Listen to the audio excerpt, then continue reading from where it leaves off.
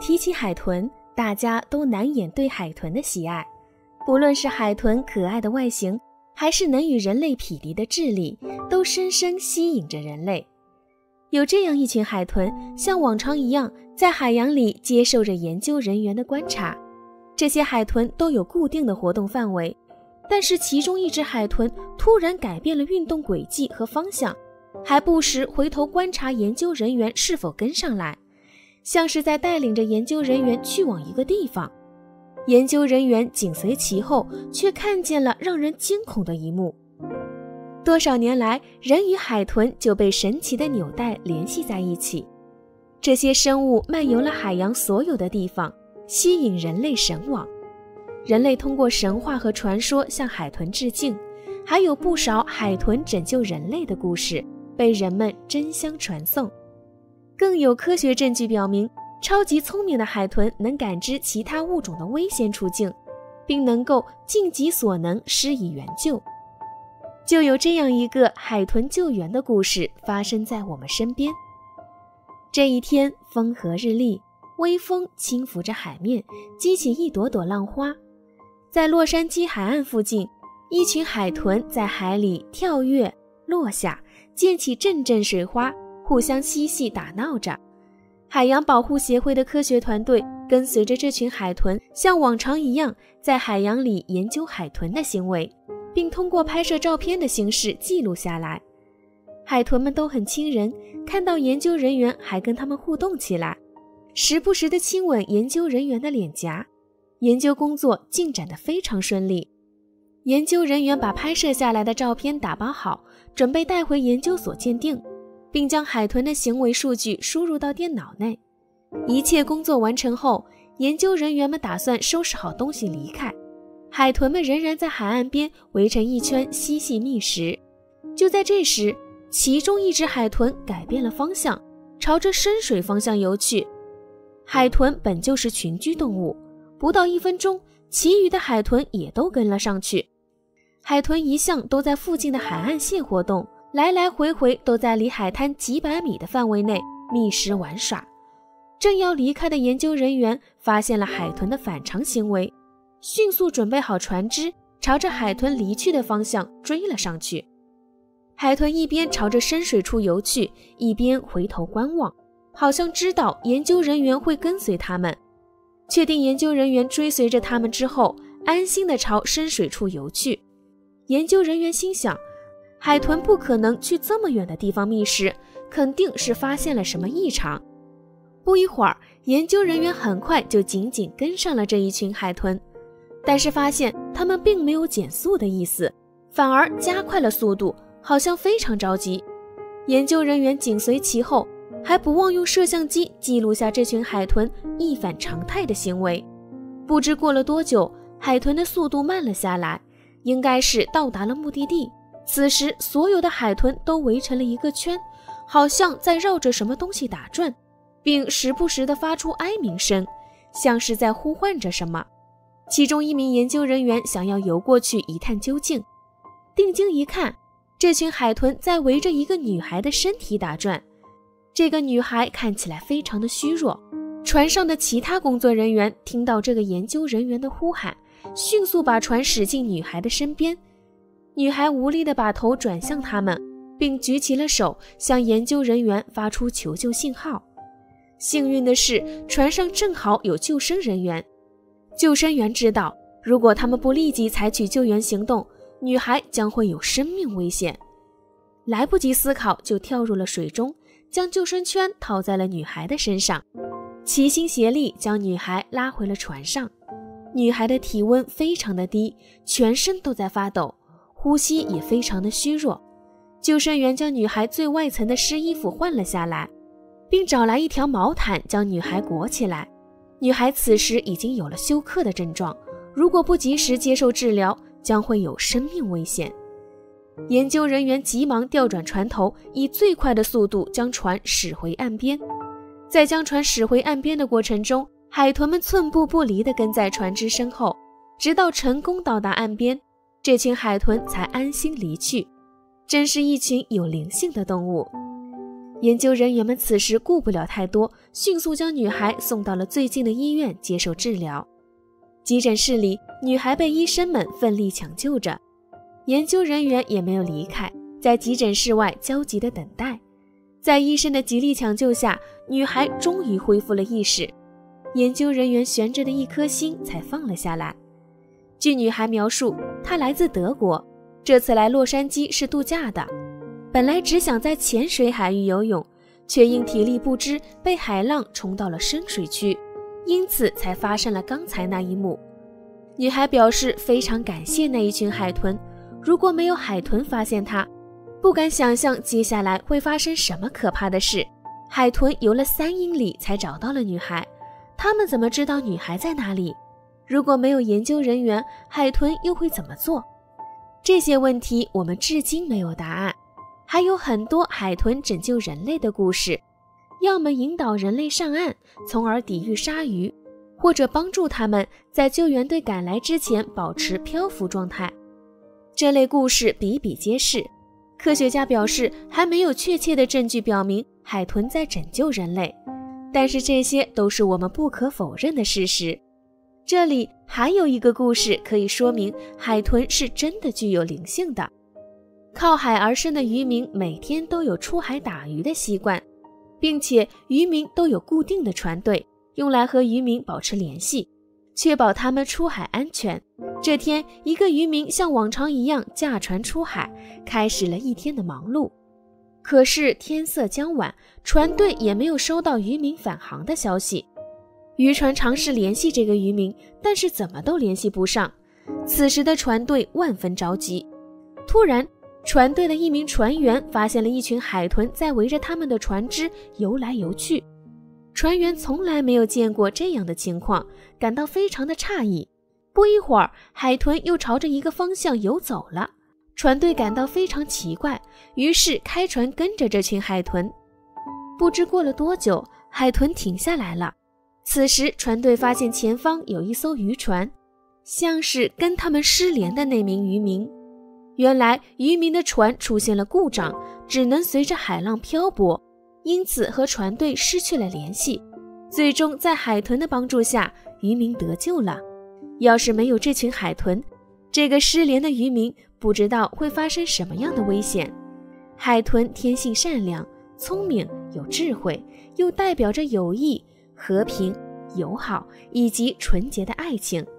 希腊神话中，海豚是不甘心受到束缚的人类化身，它们跳到海里变成海豚，因此海豚是智慧纯洁的象征。海豚救人的故事不计其数，数千年来在人们心里留下了英雄的形象，被誉为海中精灵。海豚早已在地球上生活1000多万年，现广泛分布于各大洋。海豚凭借可爱亲人的性格深受人类喜欢，但是仍然有不法分子意图对其不轨。这样具有灵性的生物需要我们倾尽一生去爱护。万物生来善良，我们不能因为自己的一己私欲对大自然肆意掠夺。人类站在食物链的顶端，在不断的掠夺征服的同时，也该想到终有一天会报复到自己身上。的任务将非比寻常，没有时间准备，他对这片水域不太熟悉，而且根据潮汐的情况，能见度将会很低，尤其如果需要深潜。更糟糕的是，已经是傍晚，太阳已经落山，一旦下到40英尺以下，水会变得黑暗。当丹尼斯驶入停车场时，他的团队已经在那里，装备已经装上了船。他没有浪费时间，不到10分钟，他已经穿上了装备。救援队伙伴们聚在一起开会，会议内容如同丹尼斯所习惯的那样全面。然而，团队无法知道一条关键信息缺失，这可能会带来灾难。一位当地人约翰·韦尔奇每天早上7点出海巡航，这已经是他多年来的日常仪式，大家都很熟悉他。通常这次往返不会超过2个小时，如果天气不好，可能需要3个小时。然而今天他出海了，到了午后，他的妻子联系了当局，因为他还没有回来。现在已经接近下午1点，仍然没有他的踪迹。丹尼斯在系好氧气瓶后，阅读了最后一部分简报。那名男子的船叫做凯撒，在早上大约7点30分左右，一艘渔船最后一次看到了他的船。事情看起来不妙，而且他们甚至还没有出发。丹尼斯心里清楚，有一件事可以确定，如果他们要有任何拯救那名男子的机会，他们不能浪费时间。前往凯撒最后被看到的地点的路程不超过15分钟，在整个路途上，丹尼斯一直在制定潜水策略。他们将以网格状潜水，希望能够发现一些残骸，或者至少一些可以从船上识别的物件，但机会微乎其微。那天是春潮，这意味着加利福尼亚海岸线这一段的洋流非常危险。当丹尼斯和他的团队跳入水中时，这些思考仍然在他脑海中盘旋。水声闭合在他头顶，发出清脆的声音。丹尼斯和他的团队开始陷入黑暗中，能见度越来越低，肾上腺素水平上升，团队切换到了全面的救援模式。一方面，丹尼斯希望他有更多时间为这次潜水准备，但另一方面，他知道这种救援潜水从不允许任何准备，他们完全依赖直觉。潜水约20分钟后，丹尼斯看到了一只海豚，他独自一只，这很奇怪，似乎对潜水队员表现出了过于浓厚的兴趣。10分钟后，当丹尼斯在黑暗中四处看时，手电筒的光亮照到了那只海豚身上，它在跟随着他们。他感到一阵寒意。当海豚注意到丹尼斯的灯光时，他似乎意识到自己被发现了。与其游开，他减小了与丹尼斯之间的距离，然后他靠近了丹尼斯。海豚几乎把脸贴在了丹尼斯的面罩上，一瞬间，他对这只海豚的友善感到困惑，但他立刻把这些想法和感觉排除在脑外。这是一次救援任务，他不能被任何壮丽的海洋哺乳动物分心。这是丹尼斯这次潜水的第一个错误，而他并不知情。潜水已经进行了15分钟，丹尼斯犯下了第二个错误。找到凯撒和船长的希望已经在黑暗的水中渐渐消散，他现在关注的是团队的安全。因此，他决定终止潜水，并示意队员返回水面。当他们都上来后，他命令团队游回船上。但在回程途中，一些非同寻常和非常奇怪的事情开始发生。海豚仍然跟随着他们，现在在水面上，并且表现得非常奇怪，好像他试图以他的花招吸引他们的注意。他会从水中跃起，像芭蕾舞者一样在空中旋转，然后重重地掉回海中，发出最响亮的溅水声。他一直这样做，好像试图传达某种紧急信息。他游到他们的左边，跳出水面，然后迅速穿过到他们的右边，好像是在本能地指引他们。丹尼斯游向他，他看到他靠近，发出一系列的咔嗒声，然后潜入水下。现在，丹尼斯确信这只海豚想要让他跟随他，他想要向他展示某些东西。他命令团队继续前进，然后潜下水去跟随这只海豚。水变得黑暗而无情，一阵寒意袭上他的脊背。一时间，海豚消失在他的左边，然后又出现在他的左边。他确信他想要向他展示某些东西，但他不知道是什么，也不知道他将潜入什么样的情境。这让丹尼斯感到紧张。在这阴森的水底，海豚已经引导他一直下到海底。现在他几乎看不到自己面前的手。当他检查了一下深度时，一股恐惧的感觉涌上心头，他比预计的潜入深度要深得多。海豚突然发出一串咔嗒声和一系列锋利的尖叫声。本能地，丹尼斯将手电筒指向他的方向，然后他的下巴差点掉下来。在他的25年潜水生涯中，他从未见过任何与此类似的事情。船头的一部分出现在视野中，手电筒的光束清晰地显示出凯撒这个词。他已经喘不过气，完全惊讶。当接受了现实冲击后，他才恍然大悟。海豚环顾了一下周围的区域，然后再次游到丹尼斯身边，仿佛在告诉他要赶快。他盯着这只动物看了一会儿，然后开始用手电筒有条不紊地扫视周围的区域。海豚仍然在它周围，就像一只狗围绕着主人的脚踝。他们来到船边，它游动着更广阔的圆圈，但它的兴奋是不可置疑的。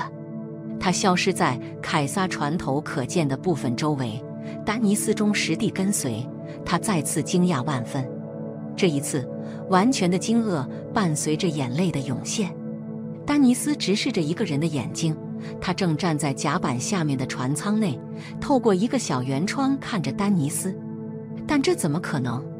这个人还活着，他看到了丹尼斯，这可能是自从船在上午7点30分后沉没以来的第一次了。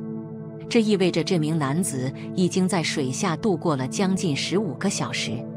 丹尼斯游进圆窗，试图与这名男子沟通，这时他才意识到他是如何幸存下来的。当船沉没时，一个气袋形成了，这就是约翰·韦尔奇能够在这么长时间内保持生存的原因。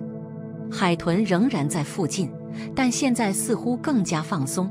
当丹尼斯将手电筒指向他时，他做出最后一次扭动，然后消失在黑暗的水帘中。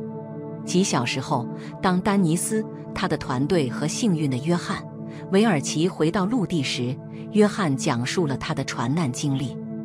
我以为我已经时日无多，我所能做的就是呼救，他说。那时我看到了那只海豚，它游到了这个窗户前，盯着我看了几秒钟，然后又游开了。他解释说，横流把他的船推到了一个裸露的礁石上，船只在几分钟内沉没，而约翰被困在里面。我要感谢那只海豚，约翰激动地说。丹尼斯随后表示，所有的荣誉都应该归那只海豚。他通过某种方式找到了与丹尼斯的交流方式，拯救了这名男子的生命。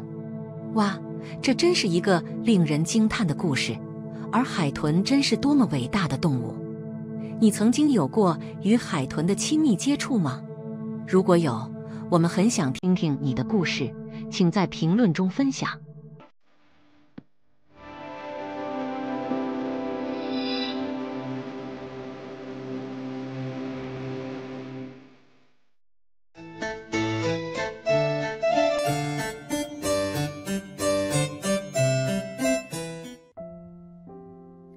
在波涛汹涌的海岸，一只海豚妈妈带着自己的孩子疯狂游向岸边。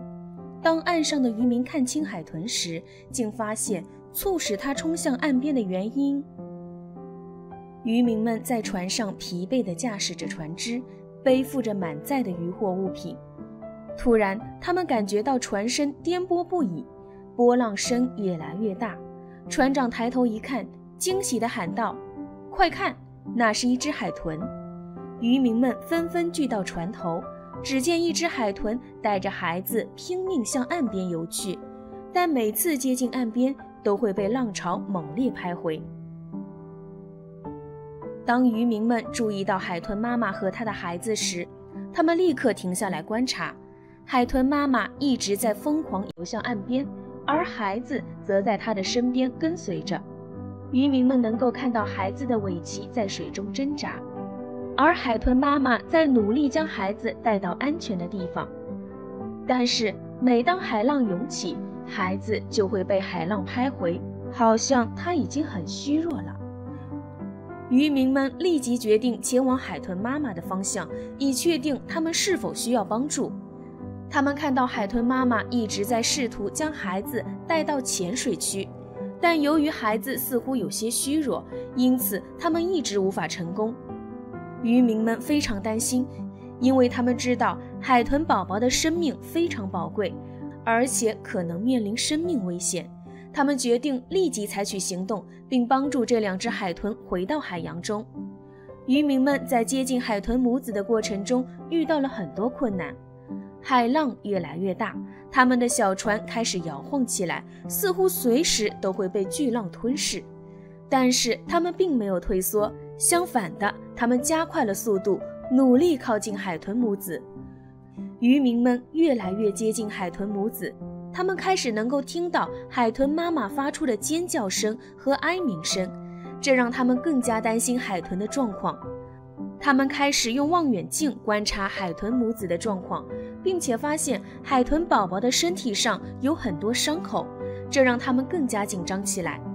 渔民们决定要尽全力帮助这对海豚母子，他们将小船停在海豚母子的附近，并且尝试用喇叭和手势让海豚妈妈明白他们的意图。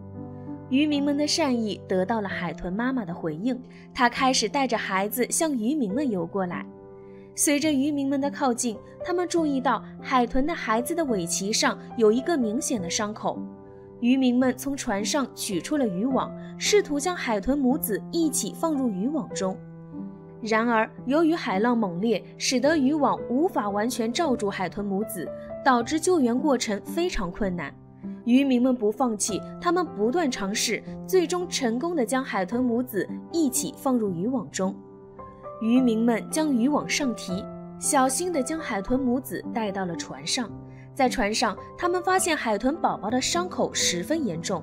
海豚母亲不停地用鼻子轻轻地碰触着孩子，试图帮助他缓解疼痛。渔民们被这一幕深深感动，他们知道他们必须尽快将海豚母子送到海洋中心接受治疗。海洋中心收到通知后，立刻派出了救援人员和医疗设备。当船靠近海洋中心时，救援人员和渔民们一起将海豚母子小心地安置。专业的医疗人员开始给他们进行检查和治疗。救援人员花费了几个小时，仔细地为海豚宝宝治疗。先对海豚宝宝进行了麻醉，然后进行手术，对伤口进行清洗和包扎。渔民们在一旁帮助救援人员，为他们提供必要的支持。海豚妈妈一直守在孩子身旁，似乎非常感激人类的帮助。在手术结束后，海豚宝宝被送到特殊的恢复池中进行恢复训练。恢复池的水温和水质都经过专业的调节，以确保海豚宝宝能够得到最好的治疗。救援人员还给海豚宝宝提供了特制的营养饮食，以帮助它更快地恢复健康。救援人员们轮流监测海豚母子的病情，确保它们在适当的时间得到治疗和营养补充。在海洋中心，海豚母子可以安全地生活和游泳，不再受到海浪和外部环境的影响。专业的工作人员定期为它们提供新鲜食物和水，确保它们保持健康和营养充足。此外，海洋中心还提供一系列的康复活动和训练，以帮助海豚母子适应新的环境并恢复健康。在这个过程中，海豚母子渐渐地适应了新环境，并和救援人员建立了密切的关系。他们开始表现出更多的好奇心和活力，游泳和跳跃的频率也增加了。海豚母子的健康状况也得到了很好的改善，伤势逐渐痊愈，身体条件也逐渐恢复到了最佳状态。海豚母子逐渐适应了新的生活环境，并且变得越来越活泼和好奇。宝宝开始探索海洋中心里的各个角落，追逐玩具和互动，而海豚妈妈则一直保持着警惕和关爱，时时刻刻看护着宝宝。随着时间的推移，海豚宝宝逐渐恢复了健康。海洋中心的工作人员开始考虑将它们放生回大海。在做好放生前的准备工作后，工作人员带着海豚母子乘船到达远离岸边的海域。海豚母子看到大海，开始在水面上跳跃，发出高亢的鸣叫声，似乎感到非常高兴。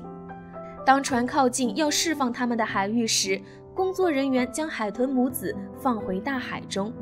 海豚母子欣喜地在水中游动，不时地跳跃着，似乎在向工作人员道别。然而，在工作人员即将返回码头的时候，他们突然听到海豚母子发出了一阵哀婉的鸣叫声，似乎在向他们道别。工作人员感到十分惋惜，但同时也理解海豚母子对自由的向往。他们深刻地认识到，虽然人类可以在某些方面帮助动物，但动物最终还是应该生活在自己的天然栖息地中。工作人员看着海豚母子越游越远，直到最终消失在海平面上。他们深深地感受到了这个过程中海豚母子的不舍和对自由的向往，同时也深刻地认识到，我们需要尽力保护这个美丽而神奇的海洋世界，让它的生物可以在自己的自然环境中生活和繁衍。母爱是一种强大的力量，不仅存在于人类世界，也存在于野生动物的世界中。在野生动物的世界里，许多动物母亲都付出了巨大的努力来保护自己的孩子。例如，狮子母亲会冒着生命危险保护自己的幼崽免受捕食者的攻击。大象母亲会花费数年时间教育和照顾自己的幼崽，确保它们可以在严酷的野外环境中生存下来。但是在野生动物的世界中，许多动物面临着种种困难和危险，需要人类的帮助和同情心。例如，在一些地方，人类的破坏和干扰导致许多野生动物失去了栖息地和食物来源，这使得它们无法生存。此外，许多野生动物也面临着被非法猎杀、捕捉和贩卖的威胁，这些行为可能导致它们濒临灭绝。人类的善良和同情心不仅可以帮助野生动物生存下去，也可以加深人类与动物之间的联系和理解。